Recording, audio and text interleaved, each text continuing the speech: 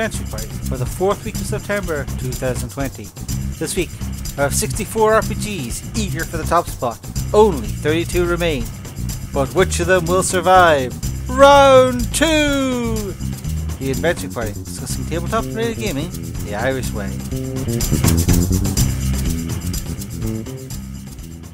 Hello and welcome to the party. I'm Gavin. And we have with us our excellent co-hosts. Yes, I am a very excellent co-host who didn't run right over our main host's words today. I am Shane, also known as Scarr, by people who for some reason think I'm some form of barbarian king. You're the one true barbarian king of the disgruntled legions, my old friend Scarr. And here we are on the field of battle once again. It is I, Savage Mick, and we are going into another bracket fight. So I've said they are excellent co-hosts, but they've been doing some very unexcellent things. I've been called from the field of battle on the front lines to redress their great crimes against RPGs, and to do some crimes against RPGs of my own. For those who don't know, we are currently going through all of the beloved RPGs that have existed and taking them out one by one till only one stands. If you're interested in catching up on this, we'll have links to the previous episodes, just so you know the terrible things that have been done, and you can get angry at our choices leading up to our new choices now. Which will also make you angry. Oh yes, absolutely. What won't make any of you angry is to know that I've taken upon myself to procure some libations for this evening. I'm going to crack open a lovely bottle of something called O'Hara's Tropical IPA, which is about as appealing to some of you as porridge and orange juice in the same bowl. But for us seasoned and somewhat jaded drinkers, something that has both tangerine, mango and stone fruits and an alcohol volume of 7.2%, it is sure to be something of a treat. So here we go. That came off nice and easy. I'm going to pour out a pint of this while... Scarr, perhaps you could explain to us the criteria by which these combatants were chosen. Well, this was an arduous process of 4 extremely overdone episodes of going through the top 64 RPGs as determined by the number of people who play them on Roll20 and I think it was March or February. I did this because our initial idea was that it would be our March Madness episodes, and then it ballooned into a thing that would take us most of 2020 to get through. In our defense, though, the March did seem to also trail on in a never-ending spiral of despair and time. Much like 2020 itself. But yes, these are the first of the round 2 episodes where we have narrowed the 64-man start, the 64 RPGs start down to 32. We're going to cover 16 of those round 1 survivors today and bring in 8 pairings. And thankfully, we've managed to do this while all of the responsible party members are off doing silly things like gaming or watching real sports or, being with their families. And thus no one can stop us from getting this done in a reasonable time with our unreasonable opinions. Absolutely. Every single one of these are born survivors. They have the blood of another RPG on their hands, and they've stepped across those corpses into the next circle of the winner's bracket to deliver some beatdowns on an epic scale. We've discarded with all the chaff. What we have here are some of the best, but we're going to whittle a little finer. We're going to cut through muscle and sinew. We're going down to bone. So, who do we first? Okay, well, sure. Round 1 of round 2. The first pairing is the initial survivor of round 1, Pathfinder 2nd edition.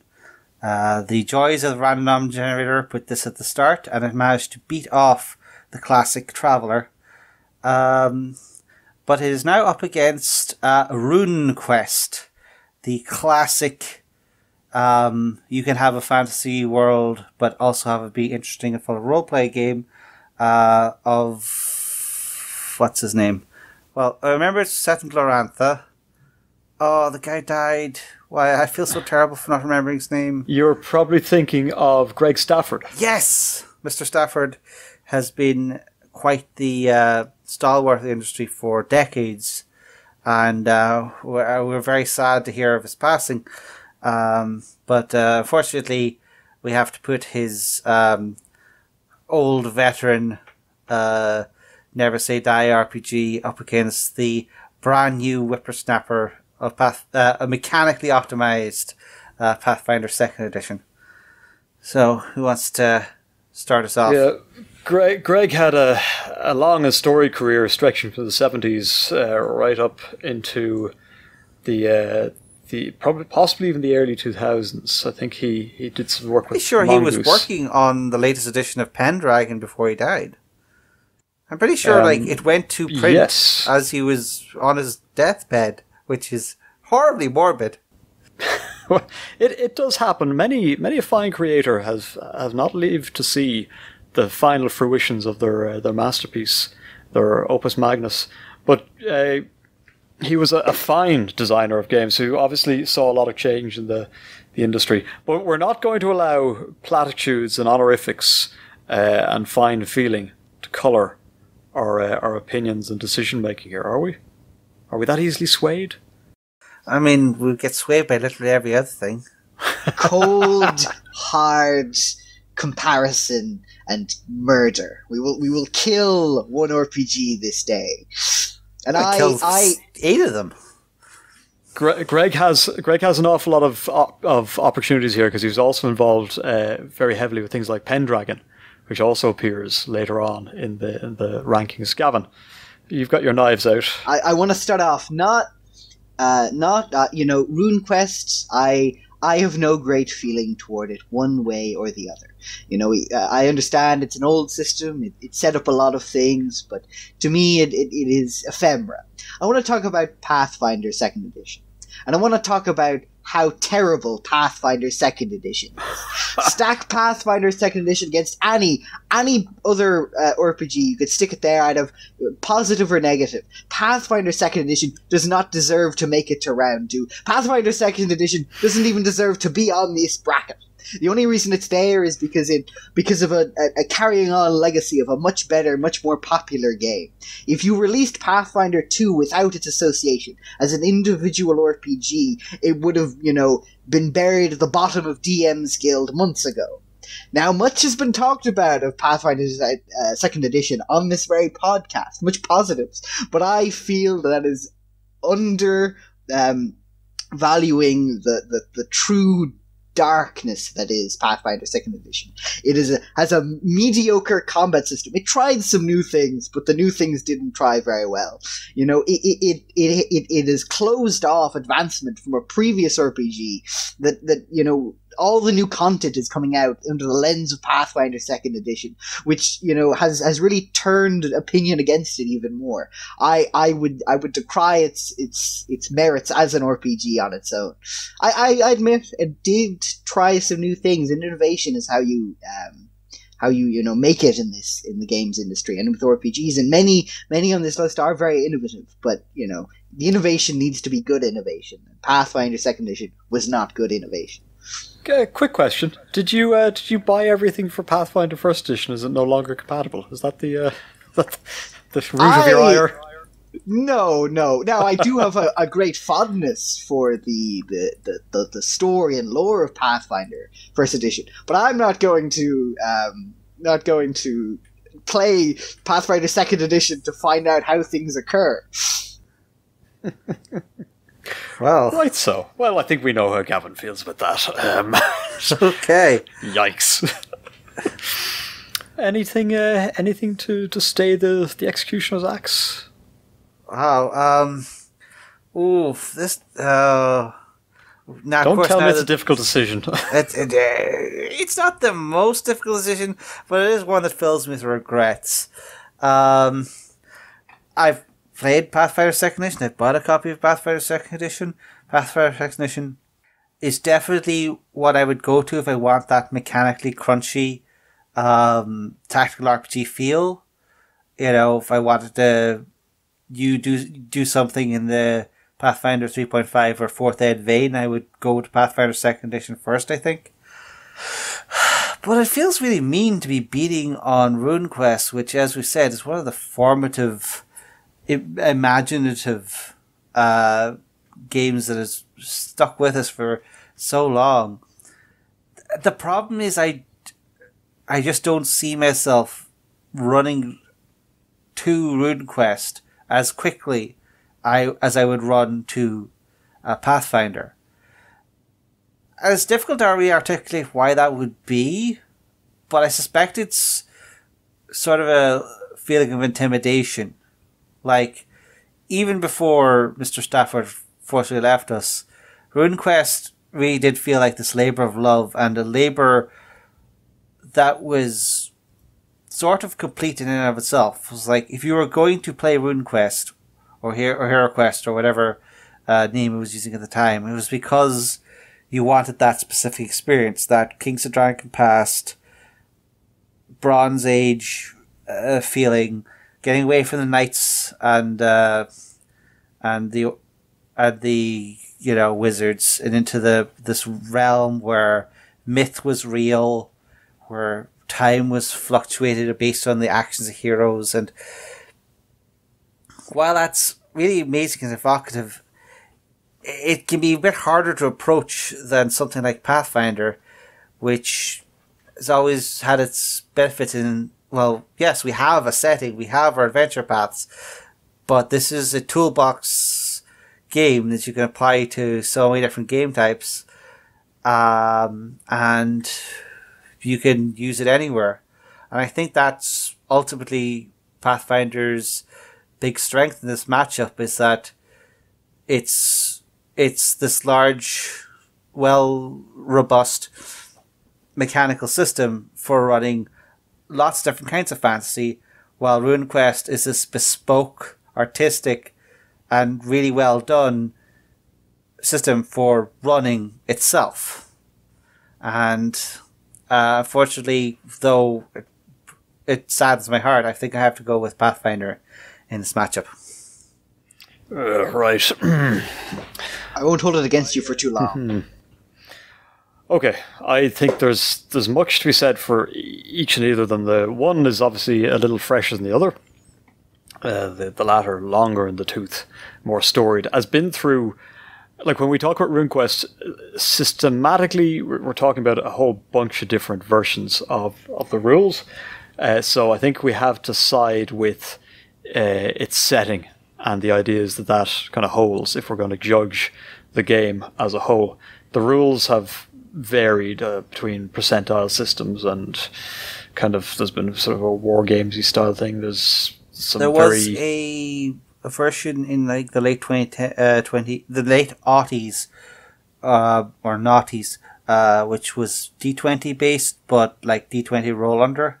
I have copies somewhere in my attic that I found at Galcon. It looked interesting, but see, Pathfinder 2nd Edition is, to my mind, a very good rendering down of some of the core ideas behind 3.5, and has of this edition innovated in ways that I think are incredibly interesting. As much as Gavin perhaps doesn't like things like the shield rule or the action point economy being spelled out in very explicit ways. And I'm supposing what Gavin doesn't like. I shouldn't do that, but I just did it, so there. I think Pathfinder is on much sounder mechanical footing. I have a note here in front of me when I was kind of judging these matchups, and it says, Galorian versus Glorantha, who stole more? That's the problem for me. I largely go with settings over systems. And RuneQuest has a great setting. I think the Dragon Pass aspects of it are fantastic. But the duck people stuff is where it kind of falls down for me. So there's good and bad in there. Pathfinder hasn't had as much time to establish the setting, although it is much more coherent if perhaps a little bland in places, although I do love goblins, and I do love the fact that they get songs. More songs in role-playing games, please. That is, I will jump, if you will pardon me, the defense of Pathfinder 2nd Edition and Pathfinder in general in that regard. It's new nature, as you said. The world at once, whereas with a lot of D&D and with a lot of other systems, a lot has changed. There's, broken canon, different things that seem real and not real. The fact that Pathfinder is newer, and the fact that Pathfinder was better designed, its world was sort of fleshed out and more cohesive from the beginning, you get a greater sense of the world that it is, and that it feels like a cohesive world, and it feels a lot more engaging as a result. Yeah. I think I have to throw the dice here now and say, no, sorry, don't worry, I'm not throwing dice. I'm not gonna. We get endless complaints about the dice. I know, I'm not going to give up my agency. I have to make a very difficult decision. Damn my eyes. I think RuneQuest has run its course, unfortunately. It is complete. It is done. It is a jewel to be turned over and beheld from all sides. But I think there's yards ahead of Pathfinder 2nd Edition. It is space to grow. I think it can still surprise us and find a way to give... first of all, it occupies, ironically, the same space that RuneQuest occupied in the market all those years ago, the second most popular fantasy role-playing game. It is a necessary counter to the design choices made in 4th and 5th Ed. It is going to continue to be a haven for people who feel that the big dog has sort of left them out in the cold. It is a ship I want to see sailing into the future. So despite the fact that I just don't love the setting as much as I love RuneQuest setting, I'm going to give it to Pathfinder. Right. So who won there? That would be Pathfinder, 2-1. Okay, so carries through. Can't believe I did that. Okay. Yeah, it feels a little mean, but we have to go with the horrible mix and mushiness of our head and heart together. And don't worry, Gavin, you'll find me a passionate ally in other battlefields, because I loved your evisceration at the start there. I understand. This is not a battle, but a war. There you go. go. For the soul of RPGs. There. Okay, let's crack on with the next one. Give us a brief next one intro. Is Star Wars Fantasy Flight Edition versus L5R, another Fantasy Flight property now. So this is, and I think they use similar enough systems, or at least I understand that they're both their own take on what became Genesis, even though they have their own differences for their own thing. That's my understanding. I may be off base there. Yeah, there are in the latest editions of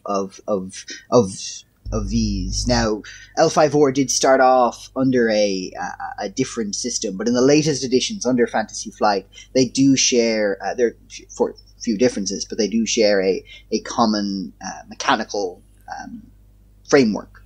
In this case, I think once again the setting is going to be one of the big elements here. This is the Fantasy Flight version. I think I really like what FFG did with the Genesis system and how they introduced it in Star Wars, because the Light and the Dark gave a very good sort of thematic framework for how the dice rolling worked. I have a bit of an on-off relationship with L5R in all of its iterations. I know it by its setting very well. I know it by its card game slightly, and by its RPGs almost not at all.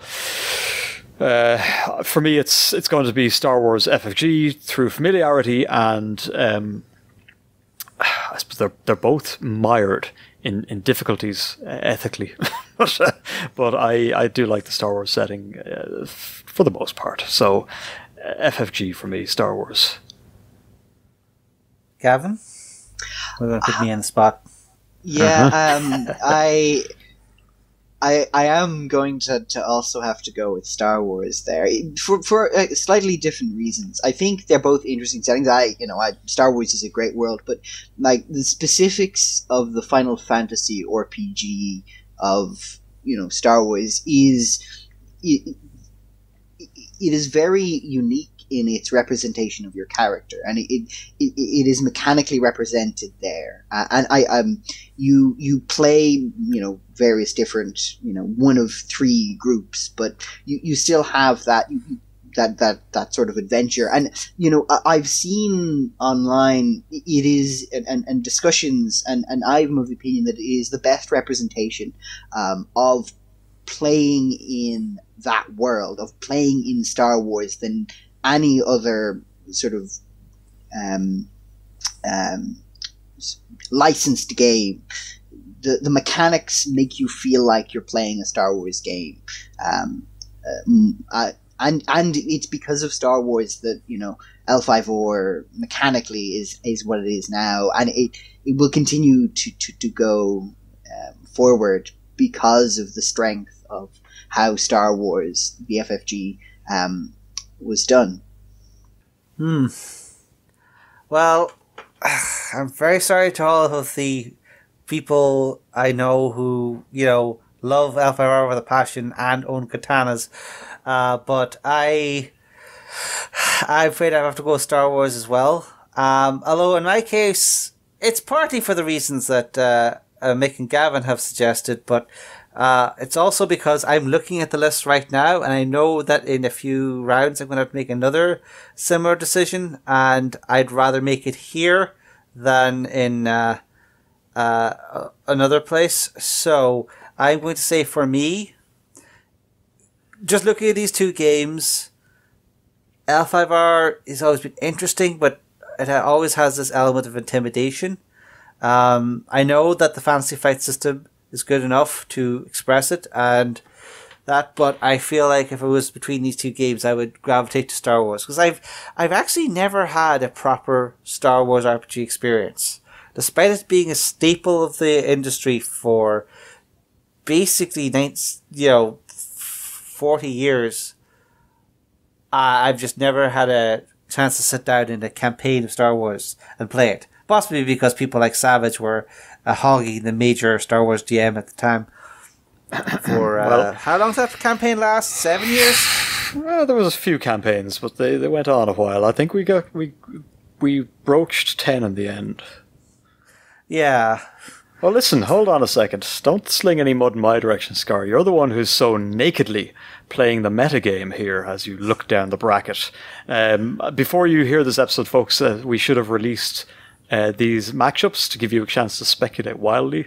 So, unfortunately, we have to exist in the past where we don't get to see your own takes on this, but we would be interested in hearing from you in the comments section on our Discord once this episode airs, so you can tell us what you really think. So that's a clean sweep for Star Wars Fantasy Flight Games Edition. Yeah. Let us plow on. Next one up is Savage Worlds versus another Greg Stafford game, King Arthur Pendragon. Oh boy. So we need to give Gavin the swing on this one. So how about I go first? Actually, yeah, Gavin, what do you know of the Pendragon? No. We need to give Gavin the decider on this one. So he has to go last. That's fair. We'll rotate through it in an unequal and ultimately unsatisfying way. I went last. So it's my turn, I believe. I said no. No, you didn't. What? Anyways, Savage Worlds this is an emotional Pendragon. fight. While Scarr is mired in confusion, I will take the lead, take the reins. Savage Worlds, it's on my shelf here. I can reach out and touch it. It is very adaptable, very concise, very easy to run. Mechanically, it quite suits my style. I love the exploding dice. I love the power it gives players. I like that it's then asked them to trade off some of the power with some quirks and flaws. I feel that it mechanically supports making sort of interesting four-color characters with which to play an exciting game. Pendragon is very much, it does one thing and it does one thing only. It purports to take you through the the grandeur of an Arthurian legend, a romance in the age of chivalry. I haven't played it. I understand on an intellectual level that is very well regarded. It doesn't actually exist in a place that I'm terribly interested in, and don't mistake that for me being someone, oh, why can't I play a female knight, or why can't I play someone who's sort of a commoner who will rise to greatness. It's not that I don't appreciate what Pendragon does, just it's not actually something that's going to push my buttons. So I'm going to go with the fit young contender here in Savage Worlds, and very quickly post my colours to the mast before we move on to Scarr. I've always been curious about Pendragon. It's always been this really interesting point of this idea of this mix between historical accuracy, fantasy gaming requirement, and, you know, adherence to the source, where it's partly Mallory, but it's also partly Stafford's obsession with, like, post-Roman Britain. It's always just had this real appeal, and it's all as this lighthouse that I keep looking out to see if I can, you know, learn more about, and maybe someday understand is the Great Pendragon campaign something that I could run someday. But honestly, if I did, I suspect I would be very tempted to run it in Savage Worlds. Savage Worlds has been a stalwart of my gaming collection since I got, I believe I first purchased the revised edition in around 2005-2006, and various editions have since then become just my go-to toolbox game. I've never felt I needed to apologize for doing that, because while it's certainly not the perfect system, it is very good at what it purports to do, to create a fast-moving game where you can just throw it at people, explain it in 5 minutes, and work through a scenario that you came together with over lunch break, and just have fun with. And while, yeah, Pendragon has always been this lighthouse, this guiding star in my pretensions of being an artsy gamer, the truth is that I've rumbled in the muck with Savage Worlds too much to abandon her now. And I'm very sorry to Mr. Stafford and all of his amazing works, but I think I have to go with Savage Worlds once again. So, Gavin, now that your vote doesn't matter, how do you want to vote? Well, I was going to say, this is your opportunity to try and sway us. We have been known to change our votes before. That's a fair point. So, make the most impassioned argument you might in favour of whomever you favour. So, my players will know that I am a fan of the long campaign.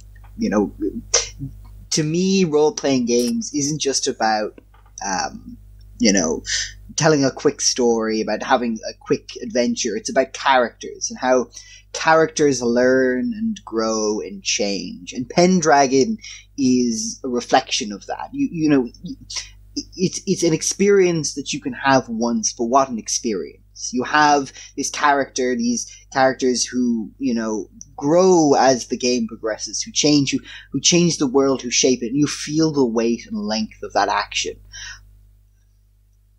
But to me, when I was first introduced to the wonderful world of, you know, of specialty RPGs, of gaming and gaming as a whole, was through the convention scene.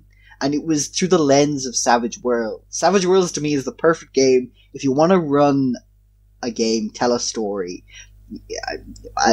as wild as crazy it is, you know, I turn to Savage Worlds as a way of getting that across. It is a generic system, but you can tell so many genres in it. I'm not here to change your minds. I agree with you wholeheartedly. You know, Savage Worlds to me is what encapsulates the perfectness that is RPGs, and it shows to me, you know, that RPGs are about community, and the fun memories I have in Savage Worlds will stay with me for the rest of my life. I just this morning we got angry letters about all of our choices about these bracket fights, and we're just proving them 100% right. So yes, that's another clean sweep. I stopped listening we got letters. I'm just delighted to get correspondence. Thank you for sending in your thoughts and opinions on the show. We'd love to hear from more of you. Yes, please continue to complain about how we're not changing at all. No, it is taken on board. Believe us, dear listeners, it's taken on board, and we do pay attention. We do discuss the points that are brought up. Not everything is possibly going to be acted upon. We have our own sort of set of core values to which we remain true, but we are interested in hearing what you like and dislike. So thank you always for sending in your thoughts on the show. That brings us on to the next bracket, doesn't it? Yes, we're cracking through these boys. Look at this. We're rattling through them, eviscerating the ranks. A little bit. Well, okay. Who's next? So next up is Seminole Classic Call of Cthulhu versus slightly less classic Exalted, the game of anime punch wizards. So, what cosmic horrors do people want to express today? I think we have to throw back to Gavin again, do we? Possibly. Yes, let's. For me, it has to be Call of Cthulhu. I see what Exalted is doing, and I feel maybe if I might want to engage with that, but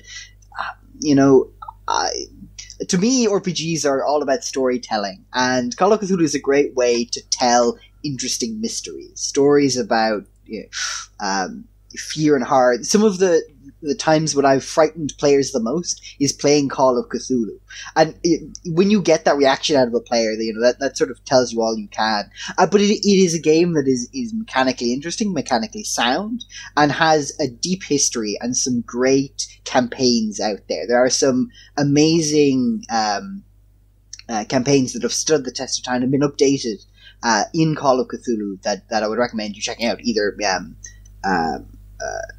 the one that comes most to mind is Mask of Nyarlathotep, a world-spanning adventure that and Call of Cthulhu is great for either playing pre-written stuff. There's amazing stuff out there, or coming up with your own stuff, your own horror. You can you don't have to be shackled to the mythos. You can use it to tell interesting horror stories, and that's why I'm picking Call of Cthulhu.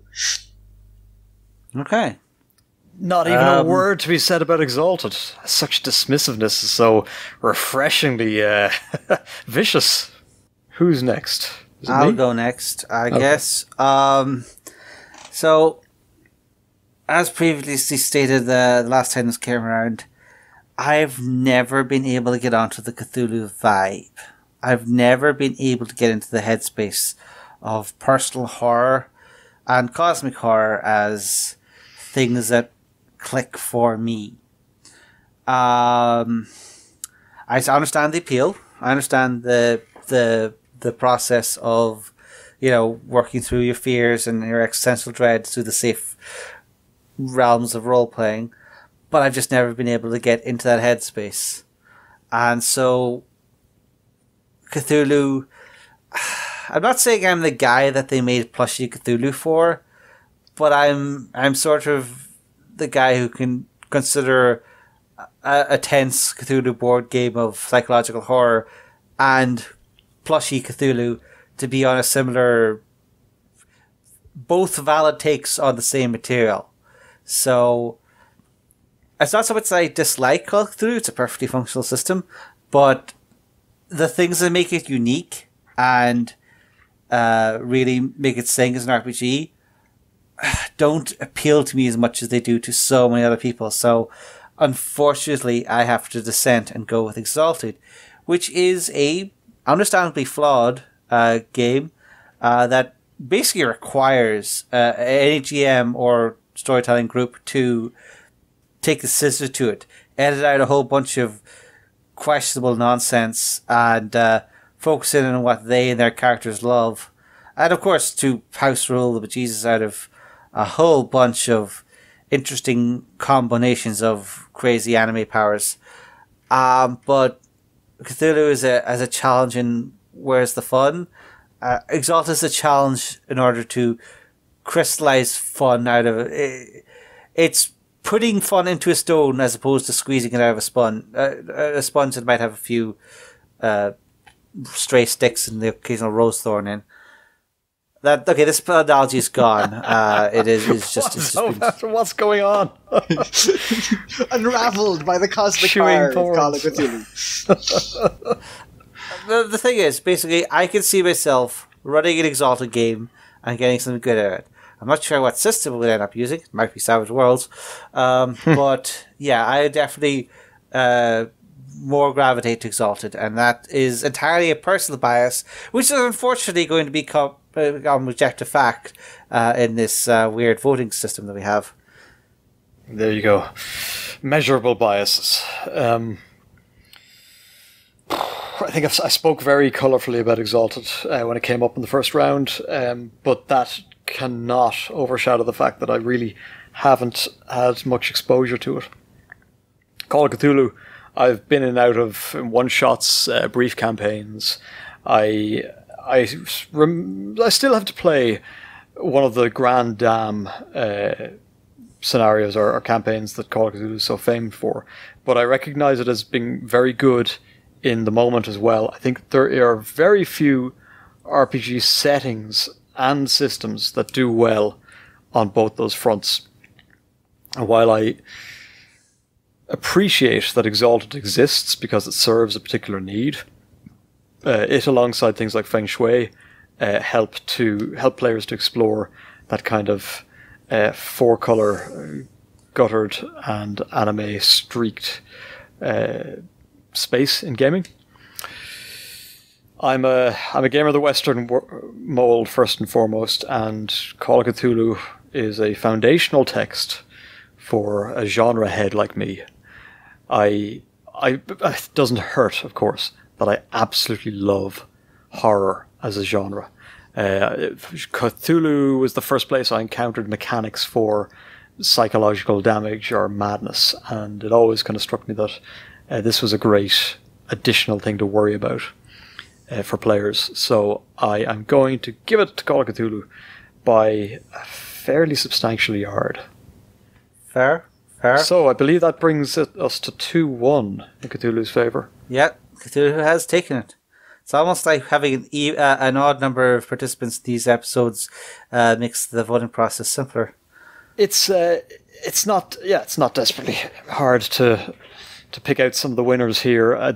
We are still hitting what I feel are slightly uneven matchups based on the legacy and staying power of some of these scenarios. We're definitely destroying all credentials that we have of being artsy, because we are tending to go for the more pedigree, more.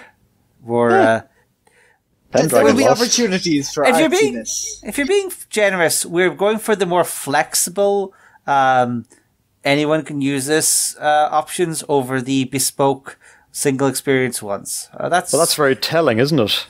Now, this is, of course, we've slid straight into halftime analysis, but I'm going to interrupt that by calling out, giving a wholehearted and full-throated appreciation for something from the Stuff From Our Friends thread that we run on our Discord. Stuff From Our Friends is a place we have opened up that we invite all and any of you who've got something gaming related to share to come and share it. We just had, here in Ireland, we just had Culture Night 2020, which is usually a night for people to bunk off work a little early, usually midweek, head for some arts or culture-inspired event, and have a nose at something they mightn't have seen or experienced before, or catch up with friends around a shared pastime or love for bebop or poetry or graffiti or any other sort of thing. On the gaming front, an old stalwart, an old comrade in arms, Wayne O'Connor, hosted a virtual Culture Night, because we are now doing everything virtually in 2020. I'll read from the description. As part of Culture Night 2020, members of the Irish Game Club Sligo Gaming Society sit down to chat about tabletop gaming, their first introductions to the hobby, favourite games and more. If you want to watch the video log of this, you can find it on our Stuff from Our Friends thread.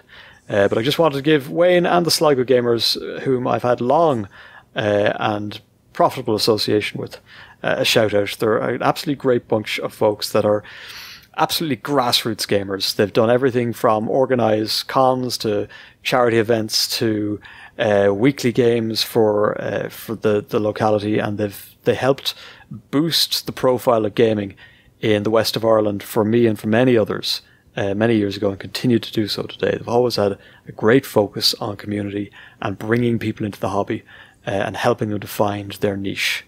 So yeah, that's a bit of a shout out for Culture Night and a shout out for the Sligo Gaming Society that has spread itself all over the place these days. But thankfully there's a good core of them still down in Sligo. Okay, that's the halftime show over. So let's get back to the butchering. Okay. Next up is two classics of the 80s, two juggernauts of old school gaming. Advanced Dungeons and Dragons, the first edition, versus West End Games' seminal D6 based Star Wars. So, who would like to kick us off? I'm going to hold fire. Oh no, should I go first? Is it my turn to go first?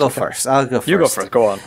So yeah, this is where I was being meta earlier and felt it was okay to vote for Star Wars early, because this, at first glance, this was a close matchup for me, because these are both giants of their time.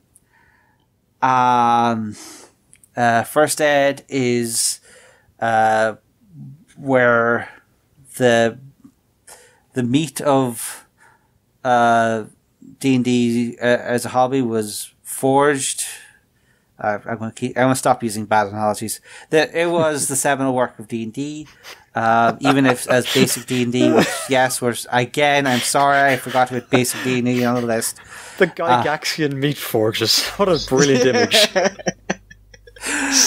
would have fit in those old adventures. Coming to a magic card near you. I mean, they are making D&D magic cards next year, so who knows? Don't get me started. Do get me started.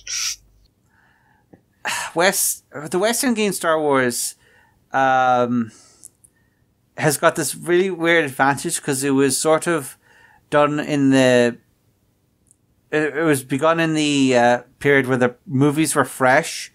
I think it actually was released the same year as Empire Strikes Back, or just like slightly after. It was a seminal day and also helped kickstart what we now know as the expanded universe, and that's a whole other. I'm pretty sure there's several entire podcasts dedicated just to that. Yes. But yes, these are two classic juggernauts, and if you were to initially just put them up against each other, I would have been very hard pressed to choose between them. But the fact that I've already voted for a Star Wars game this voting round means that I feel the pressure's off to support Star Wars in general, and thus I can say I'd be interested in playing a First Ed game, as a lark. Try some of these old adventures, do a bit of classic Greyhawk.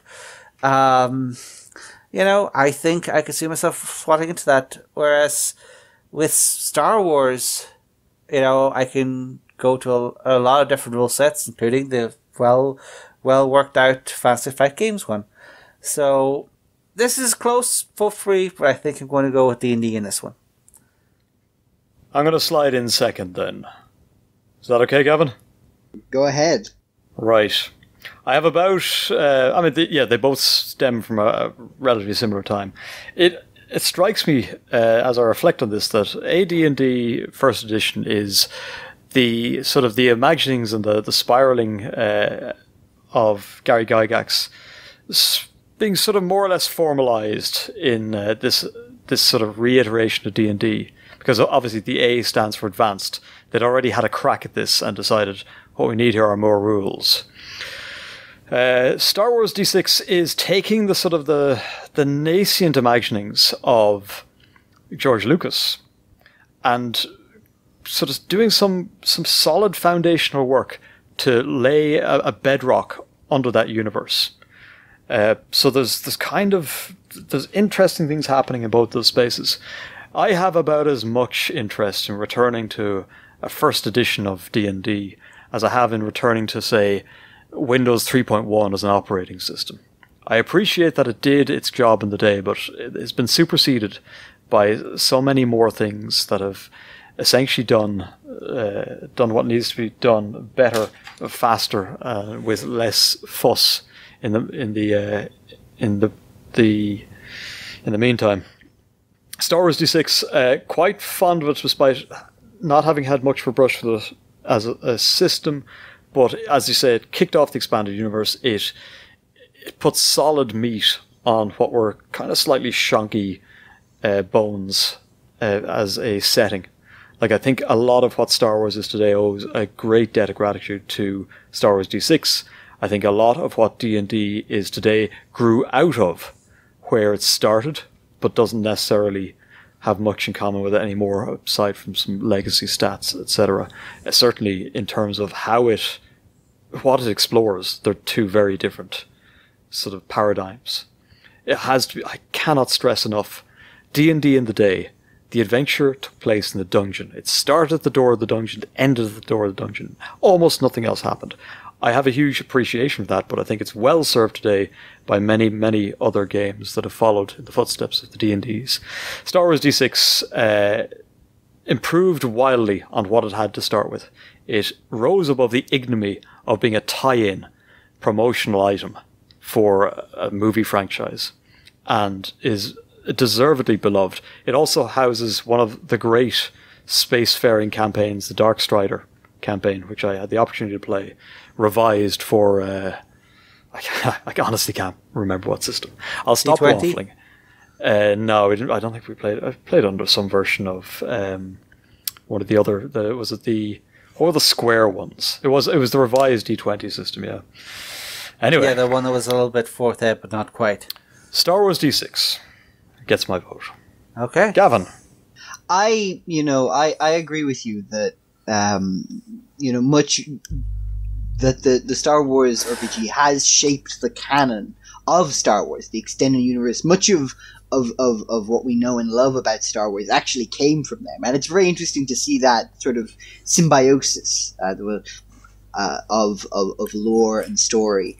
But I run D&D. I run D&D 5th edition, and I do find myself going back to D&D first edition and looking through those old adventures and taking bits and pieces and still using them.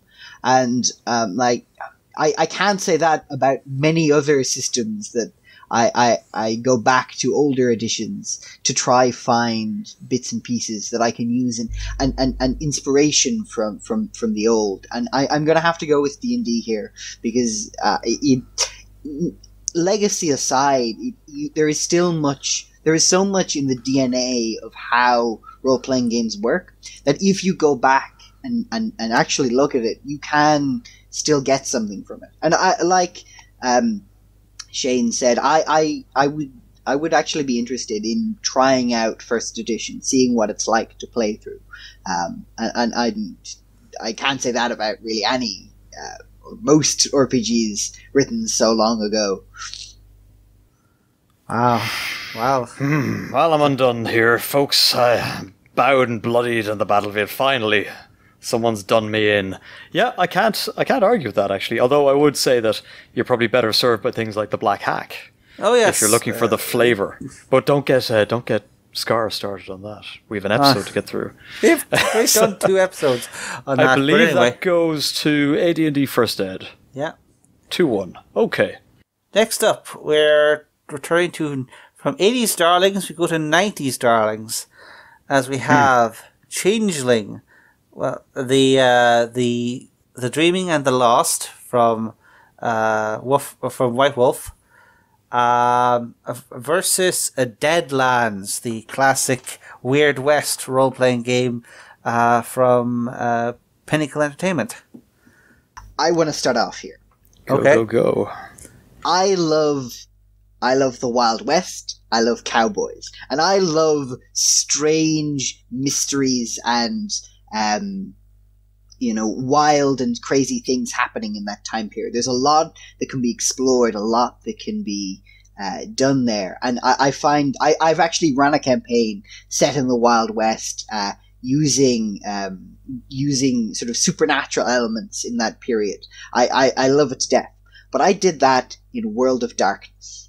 And World of Darkness is such an interesting world, and Changeling specifically, it's such a compelling story that it gives you. As I fell in love with reading the books when I was first introduced to RPGs.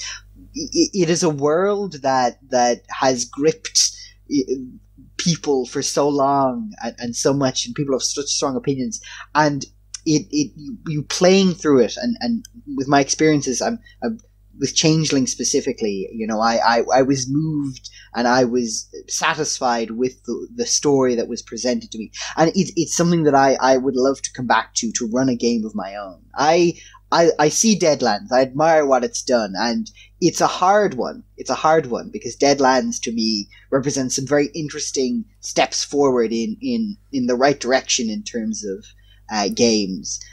But for me, Changeling is a wonderful, unique experience that you can't get anywhere else. And when you play through it, you get a sense of a wonderful story that will change you as a person with the right, with the right campaign, can really, really make you feel things.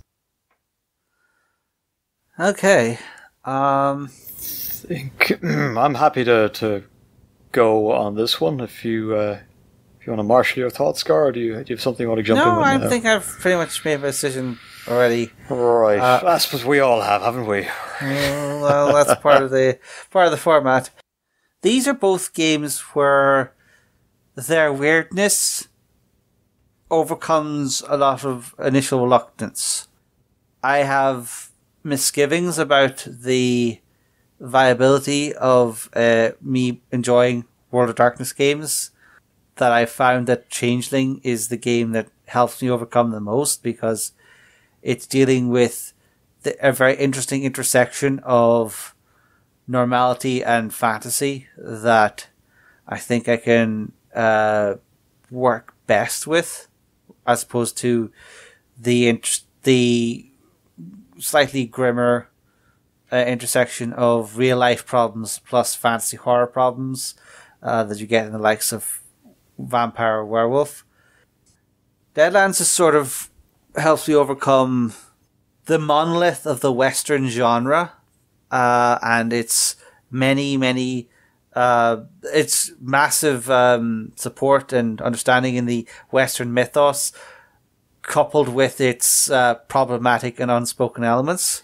To me, the fantasy elements and the altering of timelines has really helped make Deadlands more appealing as a way to explore the whole Western aesthetic. So both of these are sort of in my... I should buddy up to both of these because they're giving me ins into sections of gaming that otherwise I might not jump into.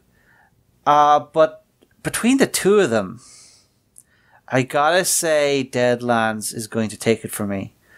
Changeling is nice and weird and all, but it's also possibly a bit too weird.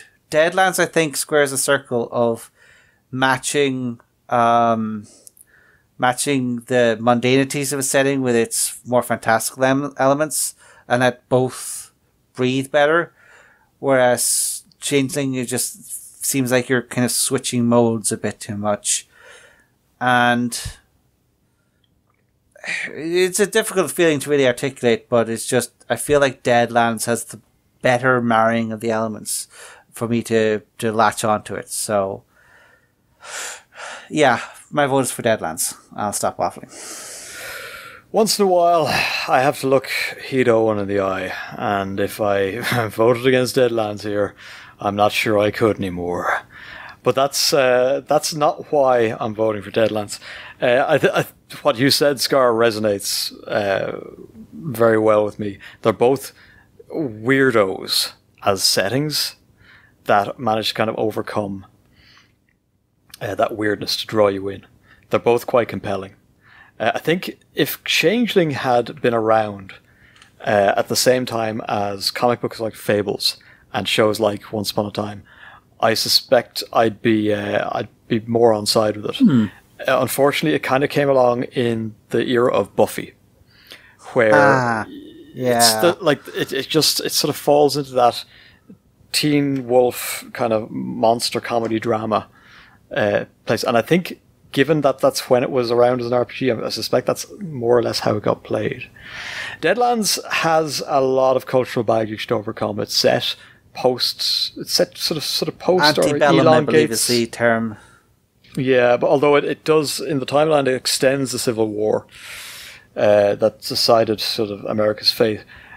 But it's weird enough that it sort of draws you away from the very real political concerns that would have permeated that period, and instead invites you into a kind of Lone Ranger versus zombies alternative universe where you are just free to play out a wildly inventive, steampunky Wild West. It doesn't hurt that it marries some of the artifacts that we so associate with Wild West, like a deck of cards, mechanically with the game itself. I think it's hugely evocative. I think it stands almost on its own. There's very few other games that occupy the same space. Changeling has some of that. In fact, the problem is it comes from a stable of games that also put you in the role of a supernatural entity in sort of the modern world of the 90s. And we'll get to one of those later. But Deadlands is quite singular. It almost has no stablemates. You can go to kind of Weird Wars and World War II stuff for a similar taste. But I love its mix of alt history and comic book kind of madness and the mashing up of genres. So I give it to Deadlands in this one. Okay, that looks like it's a 2-1 to Deadlands. Alrighty. And another White Wolf stalwart falls in the line of duty. Too many have died. I think actually, Okay. Is that the last? I think that's the last White Wolf thing that was in the lineup. I think all the others. Do you want to look at the next matchup? Oh, sorry. Yes. So yes, spoilers for the next matchup. It is a wizard battle, as we have the classic troop play pseudo medieval game Ars Magica versus White Wolf's take on the wizard genre Mage. I think I need to go first at this point, don't I? Did we ever? We never decided. Right. I have no idea what to make of Ars Magica. It seems a little bit too studied for me. These are both games about being a magic user, more or less. But one of them is set in the period in which magic is kind of the rule of law. It is a fundamental fact of life. The other one, a 90s artifact, and very much in the Buffy the Vampire Slayer mold, or Bewitched. Yeah, let's go with Bewitched for this one. Mm-hmm. If you were playing Mage and you were watching Bewitched, you were probably having very strange dreams in the 90s. However, Mage stands out for me because it is a game of warring philosophies. I read it at that point in my life, it was kind of mid-teens, 16, 17, read it and ran it when I was very open to all these different ideas. I had a disinfo.net email account, and the Matrix was still in our future, but things like Mage were definitely helping us reach into that future. Ars Magica kind of sits alongside Pendragon as being a game for people who want to play in that sort of Arthurian mold. It's never really grabbed me. I had an awful lot of fun with Mage. I love the magic system. which is incredibly versatile. It gets broken later on, as so many of White Wolf's systems do, when the dots get a little too high. But for sheer inventiveness, for a challenge to players to come up with innovative ways to use their powers to describe and demonstrate their power in the world while maintaining a sort of a quasi-secrecy, and always operating under the edicts of paradox, that you can't get too mad with it. Mage, I think, is just a cracking game from the White Wolf stable. It's weirdly enough, one of the more grounded games from that stable, because you're playing essentially a human plus. Hunter comes along later and does a bit of the same, but that is the Buffy the Vampire Slayer game. But Mage works for me on a number of different levels, but mostly as a kind of an entry into modern sort of tribes, modern philosophical musings. It had a profound effect on me in that respect, and the other, Ars Magica, I can't claim any great knowledge on it. It is a dusty old tome of spells, whereas Mage is a sort of a bright and vibrant collection of chaos magic glyphs. Who's next? I feel like Gavin should go next, because I'm going to be a problem here, I feel. I'm gonna hop in there and say that Mages. I'm a fan of the World of Darkness games. Mage is the one that I've dealt with the least, partly because I don't find, as someone running it, I don't find the world, the system, both the system and the setting, to be as player friendly as some of the other ones. You know, I feel with Werewolf, with Vampire, with Changeling, you have a clear goal and build around as players, and as a GM, I can sit down, I can imagine some, stories to tell and games to run. Whereas with Mage, it's more ephemeral than that.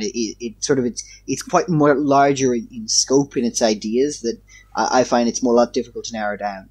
But still, I find, like you said, of the world, it's a very compelling philosophical ideas that it deals with, and sort of gives you as players a lot more freedom to develop both mechanically and narratively what your character can do, and sort of it's very unique in that. There is, these two games have a lot in common. They have a lot of similarities in how they operate, but I purely for the philosophies behind it and the kind of stories that can be run with it, I'm going to have to go with Mage. Okay. Damn your problems, Scarr. Let's hear what you think.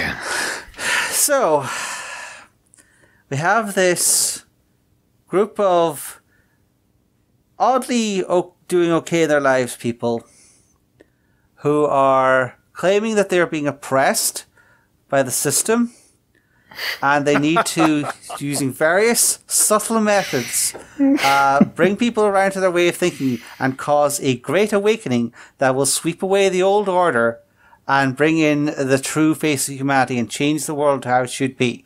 Am I talking about Mage, or am I talking about QAnon? Oh boy, we're getting political now. I've been, ever since I first looked through Mage, I have been pretty stalwart on the side of the technocracy. I'm going to be brutally honest here. I've never gelled with the Mage and its very particular form of 90s white privilege. Oh, I know so much. Why won't the world listen to me? Nonsense.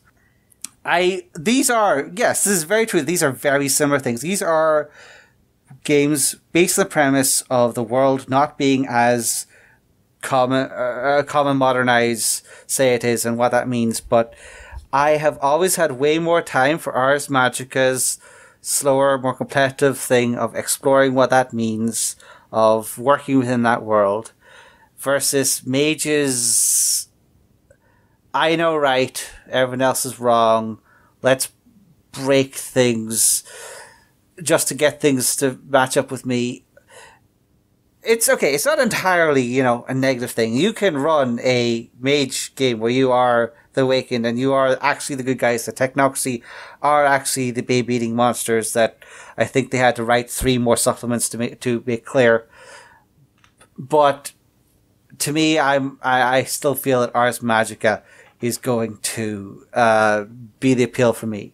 It's different enough. It works with a setting it works with its own premise to create stories that I'm more interested in, and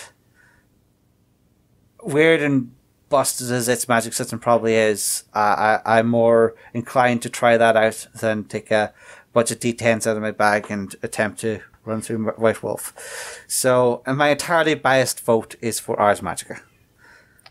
Okay, who does that give it to? That's unless someone's changing, that's still going to be Mage. No, I'm not. I'm holding firm. I'm happy to stick with what I know, and I do appreciate that.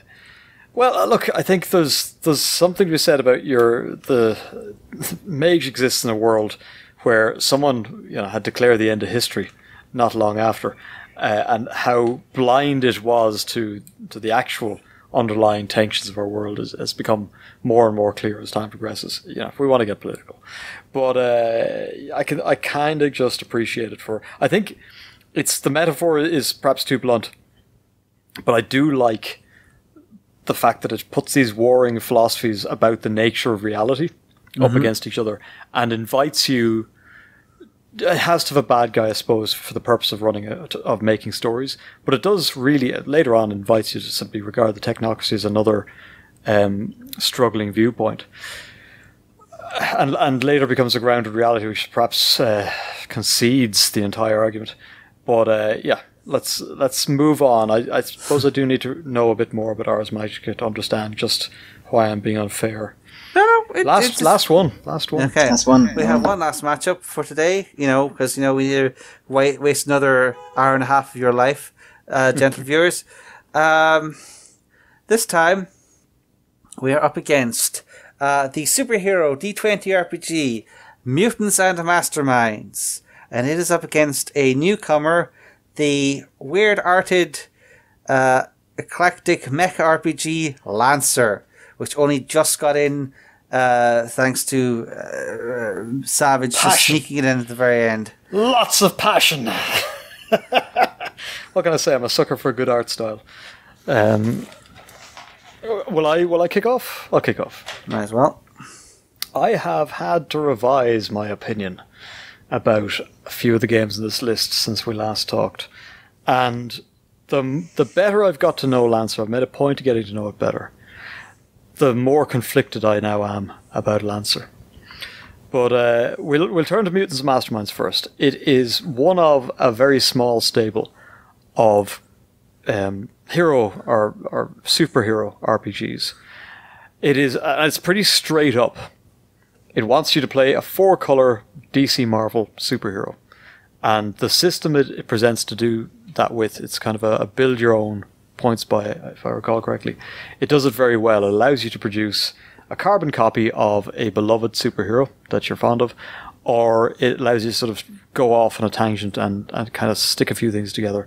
And as long as you can stay within budget, you can do what you're going to do. It's fine. Lancer also comes from a stable of a fairly small stable of mecha RPGs, sort of mobile fighting suit RPGs, bipedal things. We live in an age where I think we're nearly post-superhero at this point. 2021 will get us back on track for cinema releases and we'll have more of the Marvel stuff. But what it's going to have to do now is start to tell interesting genre stories inside of the bubble of superheroes. With the exception of something like Pacific Rim, we haven't had a real breakout in the common culture, the wider culture, for giant fighting robots.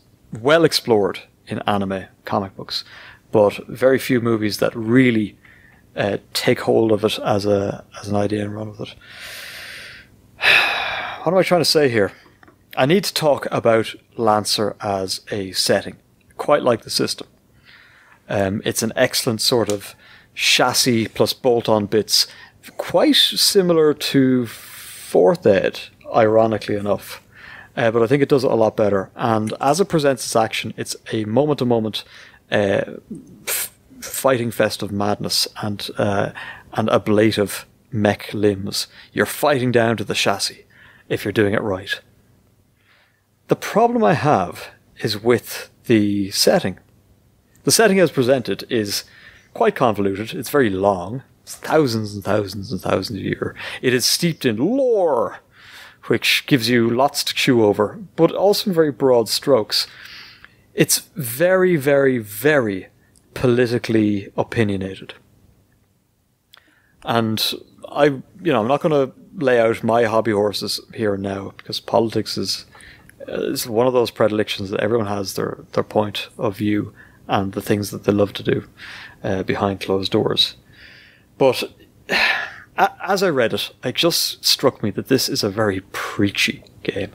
It has a worldview that it believes it's completely right. There really isn't any wriggle room. You're either on the side of what is seen as objectively right in this universe, or you're a bad guy that needs to be gently reformed or maybe have a few giant robots dropped on you. That kind of stuck in my craw, despite the fact that I found myself largely aligned with what Lancer's saying. I found it odd to find it said so bluntly in an RPG setting, in a setting book. Mutants and Masterminds remains relatively apolitical. It cleaves to notions of right and justice and honor and being the good guy.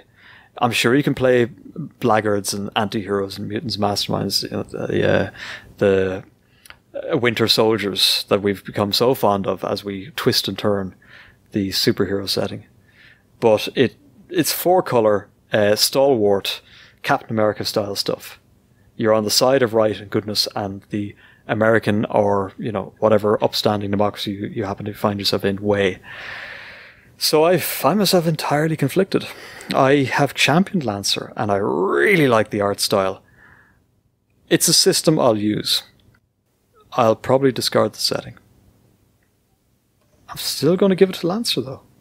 I think there's huge space to explore in it. Weirdly enough, I think it might deliver the best Destiny role-playing game we've seen hints of yet. Because if you scale it down in terms of what you're describing, anything mechanically could be used to describe the equipment you might equip to your superhero-style guardian. So you can be a superhero, and you can be a superhero in a sort of a weird universe that's full of opportunities. You may or may not disagree with the politics, and you can sort of pick and choose from what they offer. But I think there's still plenty of meat in the bones. Mutants Masterminds I'm kind of over superheroes. I do want to play Lancer, though. Okay, I'll shut up now. Gavin, are you going on now, or will you let another mech head have his bit?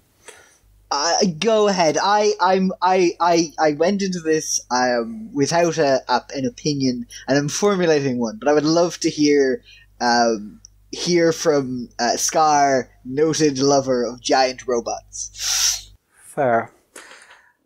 I'm not afraid to admit, I've been a little bit skeptical of Lancer as it came out. Partly because of the art style just being so busy. Like, it's one of those art styles where you could look at any square inch of a piece of it and just find fractal amounts of weird gubbins, panel hatching, and like an entire chapter of lore on the goblins that dwell in the joints of the Hades Horus 3XO murder machine. It's not so much intimidating as it definitely feels like it wants to be its own thing. Like you're not playing the mecha game, you are playing Lancer, capital L. And it's not a huge demerit for me, because like mecha is mecha, but I am still, I still hold to the naive and fruitless hope that someday the perfect generic mecha system will come along and, let me play any genre I want. I have to contrast, though, with my experiences with Mutants and Masterminds, which is as this sort of creation engine. They pick any hero, character, superhero, cartoon, whatever you make, and try to build them in Mutants and Masterminds. And you'll definitely be able to approximate your hero of choice in the system, maybe even with the amount of points that you said you would. You probably won't be as good as someone who just takes, the right power rank of Laser Blast plus Drain stats or something. To me, Mutants and Masterminds' greatest weakness is and it shares this with an awful lot of the superhero RPGs that it is iteration of. Like, I certainly go to Mutants and Masterminds before I go to Hero or the like. But it's one of those systems where balance is sort of something you sort of have to construct as you're constructing your own avatar. It is something that is enforced upon a game by a concerned GM who would rather not let you play Oblitero, the man who atomizes everything within 5 square miles every microsecond. I appreciate Mutants and Masterminds for what it is, and if I really had a superhero concept I want to run that couldn't be played by something more modern like Masks, then yeah, I could see myself telling people to construct something using it, and we'll then do a couple of editing passes on these characters to make sure that they're not just going to destroy the universe. But with Lancer, it's not about having to put in more effort, it's simply about having to compromise. It's having to accept a system of a certain style and presumably work with this not objectionable but very clearly loud and proud setting. And honestly, between the Mutants Masterminds I know and the Lancer I've only looked at, I'd be more likely to go to Lancer and try it out than go back into the number mines of Mutants and Masterminds and try to pull something out of it. Well, you could knock me down with a feather. Okay. Now, this could be the Zoomer role player in me, but I think it's important that as role-playing games progress and as they become more developed, that we are able to expand what role-playing games we write and the stories that we tell and the games we play, and you can create extremely bespoke experiences. There are systems that are designed like 5th edition, like Savage Worlds, to tell very generic stories and to be able to be used for different kinds of stories. And then there's some extremely specific RPGs. And I think that, the specificity of an RPG, like, for example, Dogs in the Vineyard is a perfect example. You are playing a very specific character in a very specific world, playing very specific things. There was sort of made mention of that in the previous fight, that Mage is a story. You're not playing the unequivocal good guys, and I think it's important that RPGs, like any art form, tell those stories of everything isn't necessarily black and white, or everything isn't necessarily shades of grey. It can be orange and blue. Different sides of an argument that may or may not be right. I don't know Lancer. I don't know what the story they're peddling, and certainly there's a few sacred cows when it comes to politics in role-playing games and politics in any media that should be kept. But I think it's important that interesting stories are told. But I think that what is making me pick Lancer is your descriptions of it and descriptions of Mutant Masterminds I now want to play Lancer. I now want to sit down and work on this mech and manage this piloting this thing. I want to see what the system is like. I want to see what this world is like. I may disagree with what's being said in it, but I think that is what's pushing me over into choosing Lancer. Is it just seems interesting to me and intriguing to me, and like it's a good thing that it exists, whether or not it's a good game. Well, then. Seems that the young Hammer still has some kick in her yet. What is happening? So I've been keeping track. So this session we've had 1, 2, 3 clean sweeps. Going to Star Wars FFG, Savage Worlds, and lastly Lancer. Everything else has been contested 2-1. That is the nature of the bracket fight. Gavin, we are crawling up on the hour 24 mark. Why don't you take us out? Okay. Let's just go and lick our wounds after this bruising melee.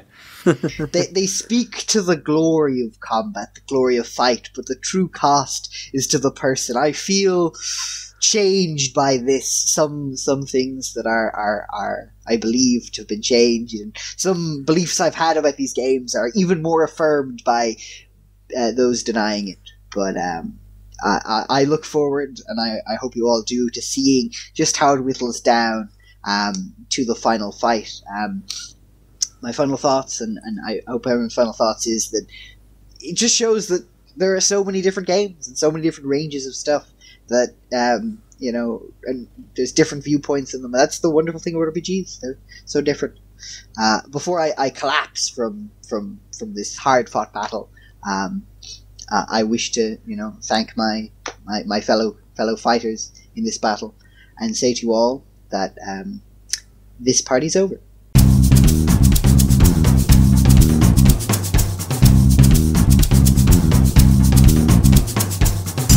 Thanks for listening to The Adventure Party. You can find show notes and links to things we've mentioned at www.theadventuringparty.net and on our Facebook page. You can leave comments there, or talk to our Twitter account at AdventuringPTY, or you can record a voice message at www.speakpipe.com/theadventuringparty. We can also be contacted directly by email at party@theadventuringparty.net. If you'd like to be in touch with the party all the time, come join our Discord server, link in the show notes. The Adventuring Party is released under a Creative Commons Attribution Non-Commercial Share Alike on version 3 license.